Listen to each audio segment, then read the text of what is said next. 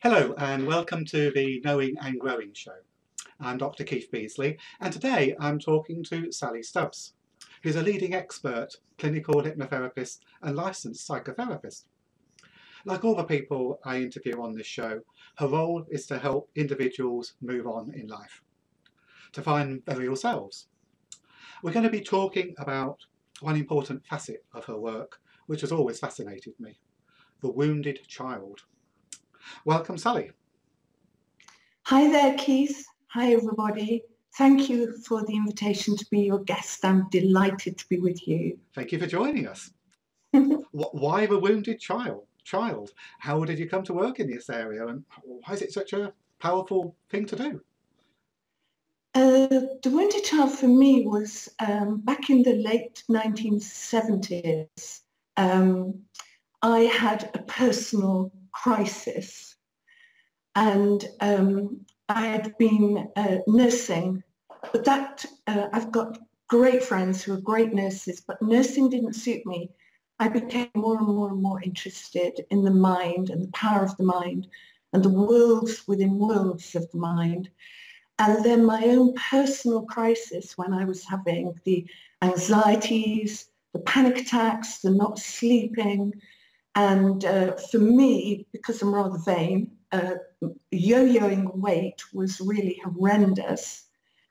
And so I went to see a number of therapists. I went from the English Lake District down to London several times, saw some different therapists down there that I'd heard of, a couple of other therapists, and it wasn't really getting to what I needed. And I know that they were doing good work and well-meaning work, but it just wasn't. It was helping, but it was kind of covering up the panic and covering up the anxiety.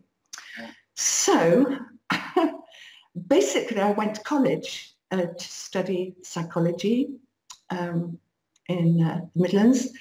And then I went to several other colleges, and I was getting some gems from different schools of hypnotherapy and psychotherapy.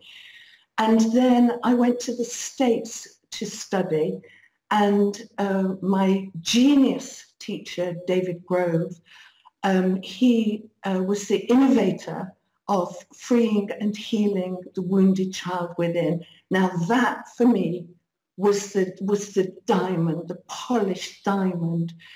So basically, I could just briefly say that in the late 70s, my crisis was that I was married at 18, and within a few months, I was abandoned by my husband. So it looked like an abandonment issue. And the therapists, brilliant therapists that I went to, were dealing with abandonment issues in present day that I was experiencing as panic and anxiety, insomnia and weight gain and so on. And with David Grove, he freed and healed the wounded child within me.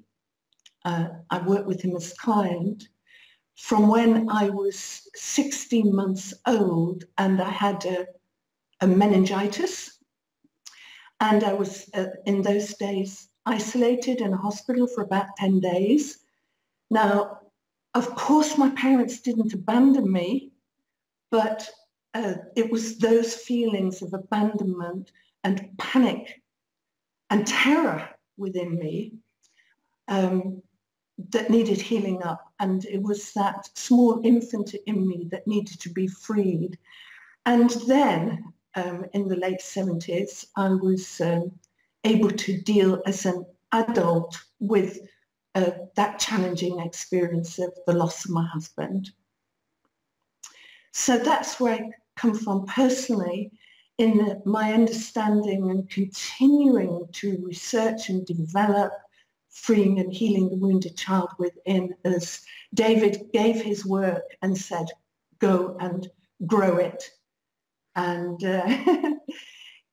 which I have done and polished it. So it's when somebody in the present day is suffering with a mind emotional problem, it doesn't, that problem doesn't belong to the person in the present day. And 90, arbitrarily 90 over % of the time, the problem that's manifest in the present day belongs to a much younger fragment of the self. That fragment of the self, yeah, is usually aged between 7 to 14 years of age. Wow. No, again, I can totally resonate with everything you're saying, and it certainly confirms a lot of the things I felt in looking at my own issues and in people I've worked with, and indeed in the research I did for my PhD. And as you say, it's increasingly seen that so many of the issues that we have as adults have been set there long ago. Yes. Okay, so yes. let me give you an example then. Okay. I suffer from anxiety of fear of the unknown, I would put it. So even if I am looking forward to doing something and I know it's something I need to do, if it's new and different, I will get a lot of anxiety. I'll really, my stomach will get all churny, I'll get various aches and pains, I'll go through depression and just, yeah, very anxious. And in reflecting on it, and on the basis of what we've just been talking about, I've put it down to the fact that in my childhood, I had a very happy, secure childhood, but everything was very set. There was a pattern. You know, we knew from one year to another what we'd be doing each Sunday, each birthday, and so on. So there was no uncertainty. I just didn't know how to handle uncertainty. Yes. Would that explain my current anxieties? It could do, Keith. The innovation of David Grove was, the big innovation of David Grove is called clean language. And the amazing thing about clean language, there's hundreds of amazing things, but I don't want to be boring and go into all the amazing technical things about clean language. But what's interesting about clean language is that I've heard your story, but I don't know. And with clean language, it's almost like as a therapist, I am not there. I am not making any assumptions. I'm not giving any advice with clean language. I'm not being directive with clean language.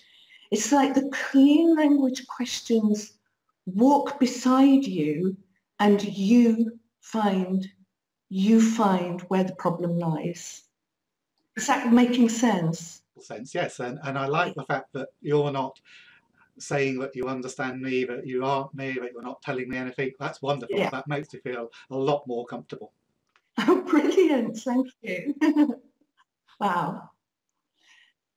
So I believe, and I'm not imposing a belief upon you because we've emailed a few times and been in touch, that you're okay for me to ask today a few clean language questions. Yes, please. And I think, you know, both for my own personal interest, and I'm sure our viewers and listeners will be fascinated as to what this process entails. And the best way of describing things like this is to see them in action. So I'm happy to be a guinea pig. Yeah, wonderful. You're wonderful. Thank you. So the first clean language question is really clean. It will ask you, I'll say the question and then I'll just discuss it for a few moments and then I'll ask you the question. The first clean language question for anybody is, and what do you want to have happen? The and the way the question is phrased is unusual. So it's inviting an unusual response. That's one of the things that question is doing. Also, it's really clean because it's got no assumptions in it. So if I asked, and what brought you here today? The attention could go to a bus or a train. Sorry, I'm not being flippant, but it really isn't clean. Or another therapeutic question might be, how are you feeling? Now, there's an assumption in that question that the person has a feeling. They might not have a feeling, which is odd. They might have a thought, they might have an idea, they might have drifted off somewhere in their attention, and they may not have a feeling. So that's just a brief overview of that first question. Okay.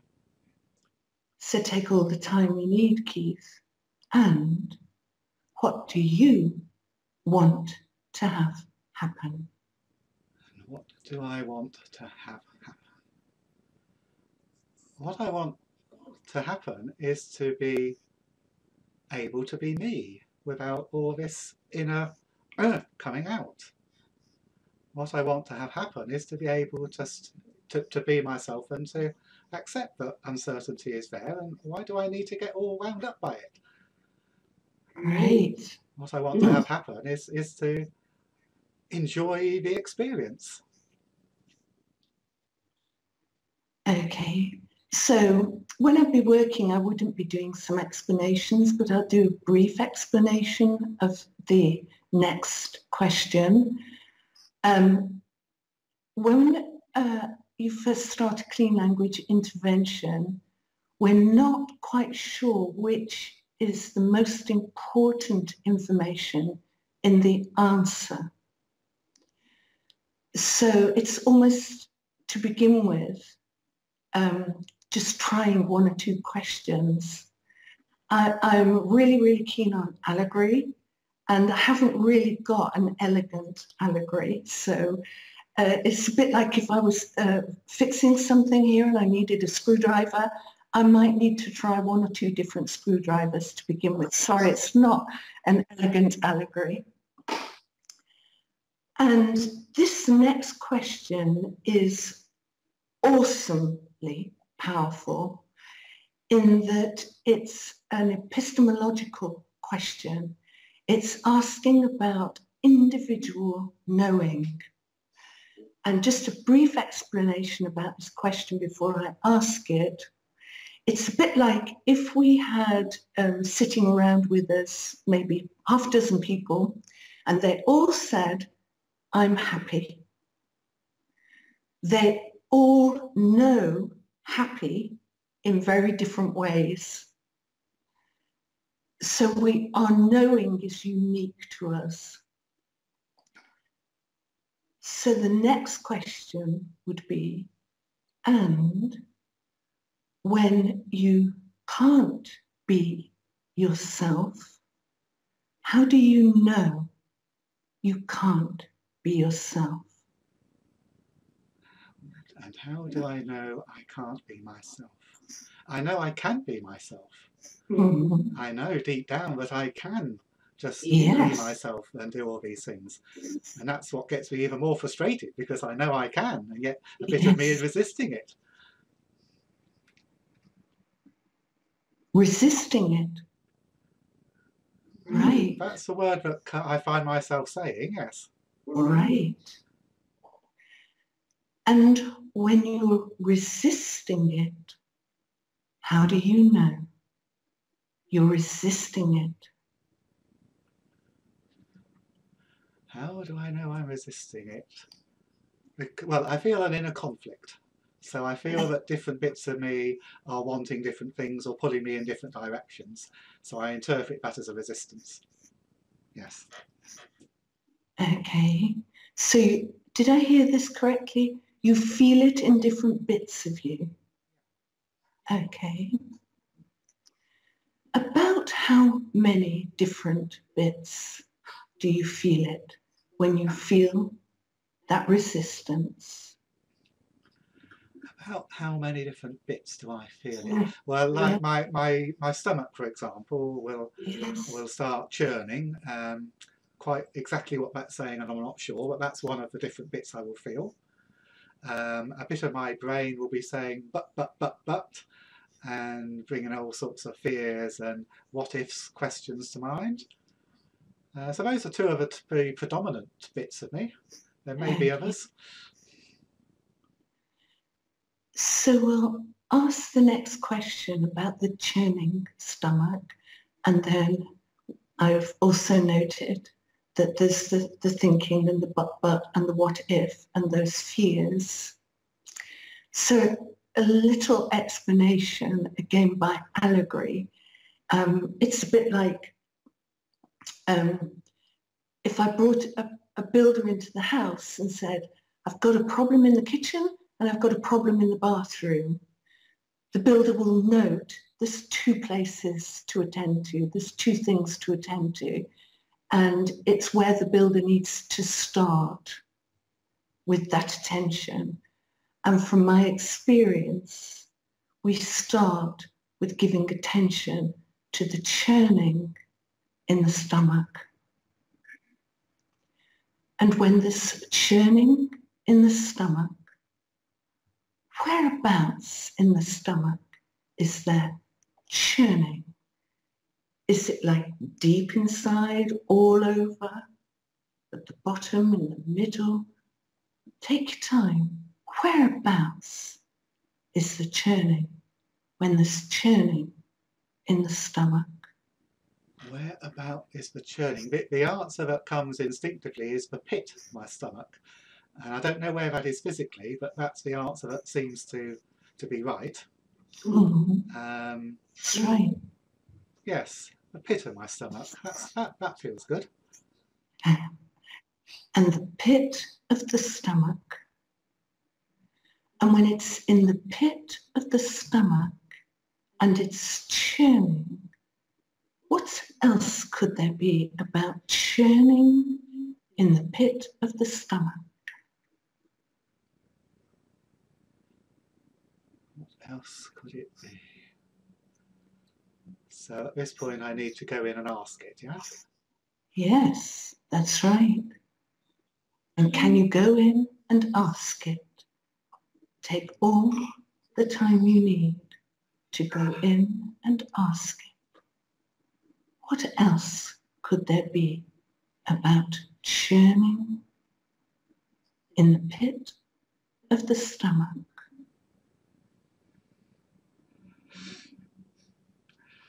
I just feel I want to cry and release something.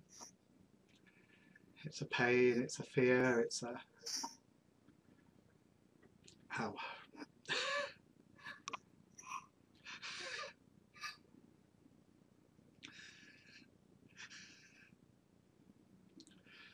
Can't put it into words. I can't put it into words. I can just feel pain, loss, fear. It's I want to give myself a hug. Yes. Give yourself a hug.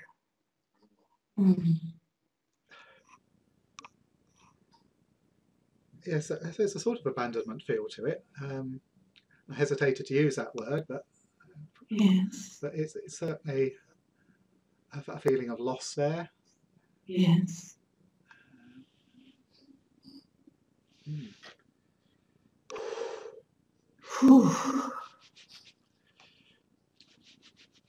I just feel I need to give myself a hug and reassure myself. So that's I guess my current me talking to the me from some time ago. That's what it feels like anyway. Your me from some time ago. What else could there be about your me from some time ago? It feels lonely. It feels unheard. Yes, my goodness. Unheard is a big one actually, because that's been another issue. But I do get very annoyed when I feel people are not listening to me. Yes. So that is, yes, I think that's, yeah, yeah.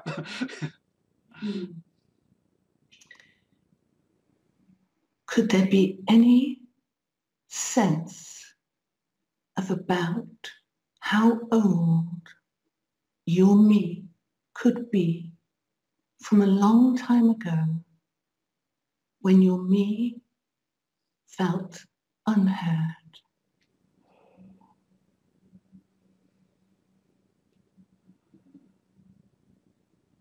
I'm not sure it was one particular time. I think it was probably over a period of time. And over a period of time. Yeah. And I don't think it was a deliberate thing. I think it was, just people just being busy doing their own thing. So I don't feel it was a deliberate, being ignored because I wasn't wanted or anything. I think it was just my needs were a bit too great to be satisfied at the time, that sort of thing. Yes. But I certainly did feel I wasn't being heard. Yes. Yes.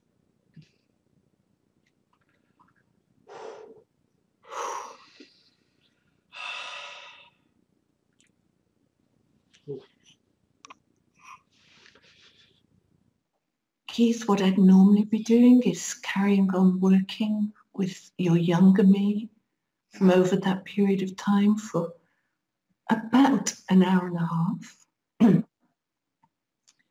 So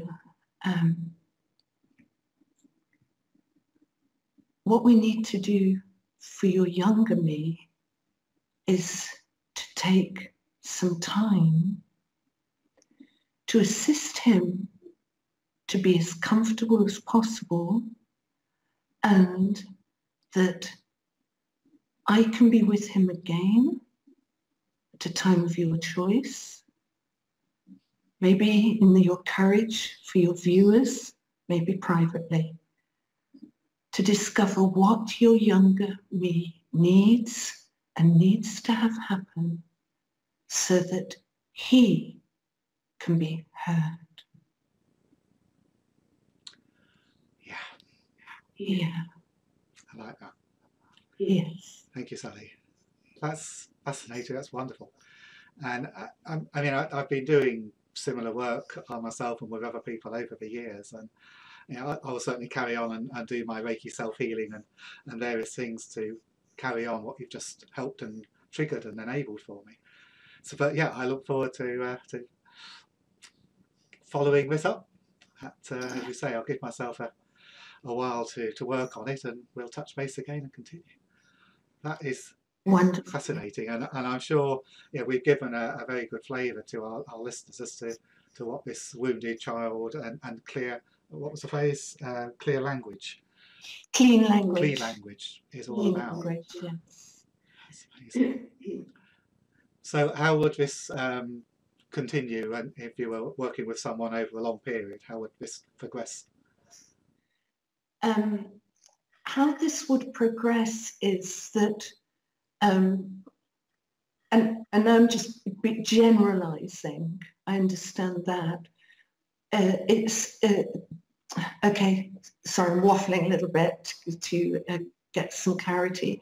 How we would progress is that clean language connects with our younger fragment of self that got stuck with a problem. Clean language will talk in particularly metaphor and allegory, and that is the language of the younger mind. So in our progression, for one thing, that younger fragment of yourself will find his own solution to being heard, and will also discover what else he needs and needs to have happen. And going back to my generalizations really are that most therapeutic interventions are trying to calm the younger fragment of ourselves with all kinds of strategies and technologies, but basically to get the younger fragment to feel relaxed, to feel calm. He or she is not relaxed. He or she is not calm. They have a fear, they have a pain, they maybe have an annoyance. That younger fragment is maybe feeling it's all my fault that this is happening in life, and so on. And so the clean language connecting with that younger fragment enables the younger fragment to express his or herself in the way they need to. So we're not asking that younger fragment, I know I'm repeating myself, but it's actually quite a lot for your viewers to take in. That younger fragment doesn't want to be told to be calm or relaxed or be quiet or be still.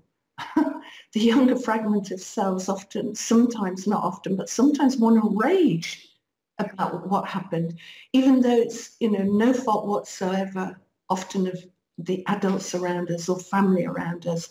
As for me, my situation that I briefly mentioned, at 16 months old, my parents did not abandon me. They did medically what had to happen in those days to put me into isolation for 10 days. Man, that was fearful. That 16-month-old kid in me did not want to be told to calm down.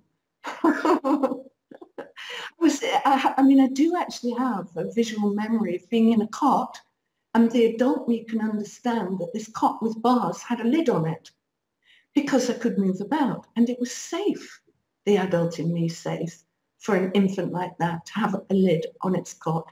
But that little kid was in a cage. And annoyed and terrified, not just fear, terrified. So how did you express that to release it and move on? Yes, it's... if you don't mind me asking.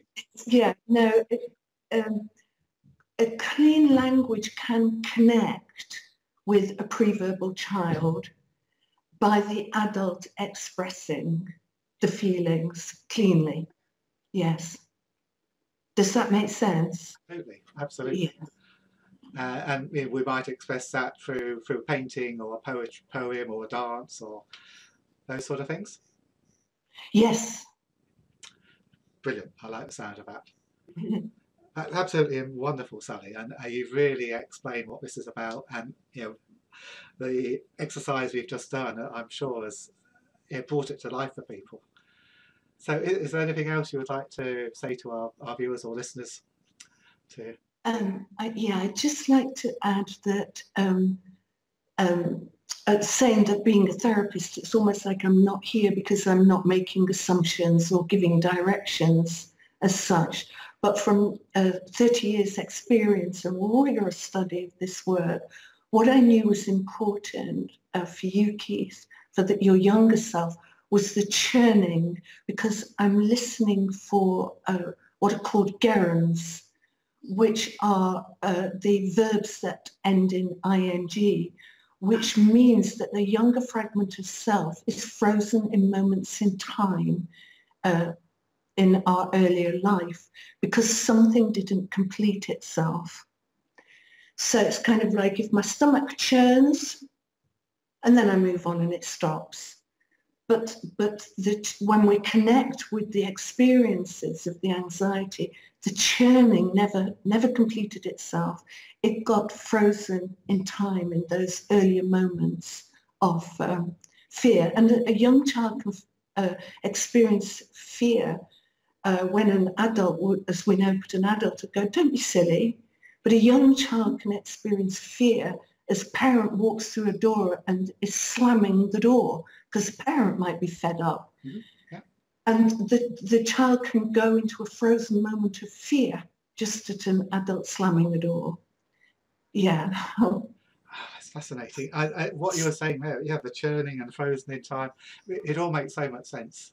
Yes. And I look forward to working with that and following this up with you on another occasion. Absolutely wonderful, Sally. Thank you so much for your time. Thank you for your courage to do this on the video. Thank you very much.